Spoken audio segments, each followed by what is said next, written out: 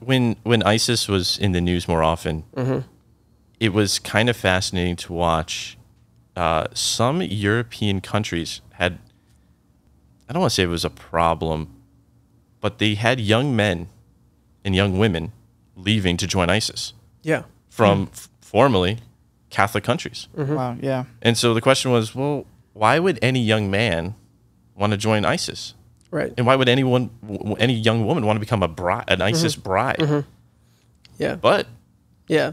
Like, what is the alternative? Right? Well, the thing is that ISIS presented itself as hyper masculine. Right. You know, you're going to get all the women, you're going to get all the gold, you're going to get all the glory. Like, you know, if you die in Mars, like at the very least, it's direction oriented. Well, right. We have a thing to conquer and come join us, as opposed to this kind of malaise, just kind of like everyone just. Well, that's exactly right. Yeah. Well, because you know, I'm certainly not condoning anyone who joined ISIS, but you know, it's disclaimer. I just want to let you know, like, I'm not saying, like, you know, if you're looking for meaning, you should join ISIS. You know, like, link in the description. Right. Oh my goodness. We wouldn't get kicked off Twitter, I don't think. ISIS is, you know, but you know, I guess if you're kind of you're a young man, you know, whatever's kind of malaise, and maybe you go to a Christian church and Jesus loves you, and everything's good. Yep. And then you hear like this like strong message of be a martyr. Yeah. Be a warrior. Yeah. That provides meaning. It's like, whoa, that's kind of cool, you know. Well, like, and that's like so countercultural from our Western like modern idea that like eat and drink for tomorrow we die. That's essentially like the slogan for the new atheists, right? Like just get as much pleasure as you can. You know, there's nothing beyond materiality, and then you die. That's okay. Just accept that, right?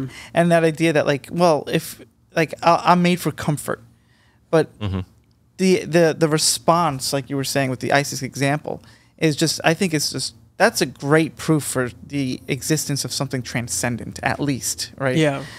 And so we are really breaking out of that. Like we're on the cusp of breaking out of this, like I said, the new atheist mindset. So yeah. I wanted to tie that in a little bit with like Achadia, and we'll get there in a second. But Andrew Tate makes his point about masculinity and being having to engage in men having to engage in conflict in order to like keep your masculinity. I was thinking about like, you know, that's true in certain aspects, but then the nuance is that you don't actually have to go out and beat people up. Good. That's good. That's the end. Bye, everybody. Yeah. But so like the culture allows for that aggression to be channeled. Like that's why we have sports. Yeah, right. That's why we have, you know, MMA. That's like why we have competition. Competition is good. It directs the masculine energy to something, to build something. Yeah. But I was thinking about the idea, like when I have a degree in exercise science, so obviously I'm not like dissing working out. I was thinking about working out a while ago, like years and years ago. Like my initial like kind of scoff at it was, it seems odd that we like have all this technology and we have all this like cultural advancement, and so that we don't have to work in the field. And lift boulders, but then we go into air-conditioned rooms and lift heavy things. Like why? You know, so like there's something about the point he's making. He makes this comment about culture at large is that it's making men soft, and so I agree with that actually. But we've had this discussion before. But like the progress in technology, and by technology I mean like any type of like progress. So like even books are a type of technology. Yeah, of course. Any movement, any advancement in that area gives you two options. You can either, like, so you don't have to till the field anymore, right? We have technology for that. So now you can either be intentional and pick up heavy loads intentionally, or you can be achatic. Oh, yeah. You know what I'm saying? So absolutely. Like, as you progress through technology, you have more and more of a thin line you're walking on, of having to be intentional with the responsibility you take on, you know, physically, mentally, what have you, be competitive, doing things to like engage with the masculine side of you, and that applies to women as well, or you get soft.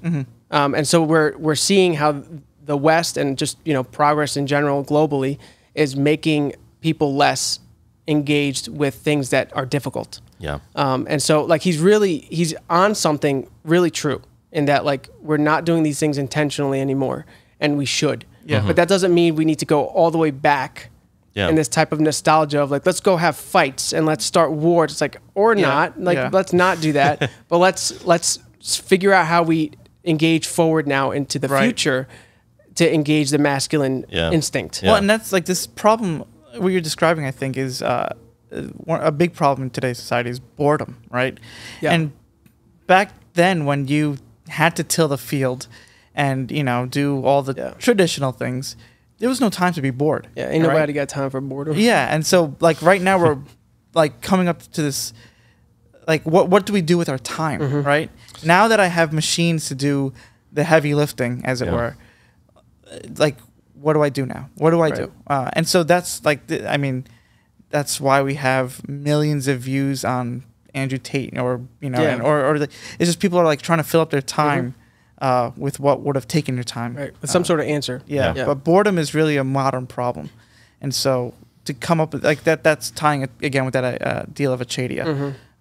Like, is your time for something else? Like, is it good? Or, you know, are you just going to be comfortable, you know, and just appeal to your material animal appetites? You know? Right.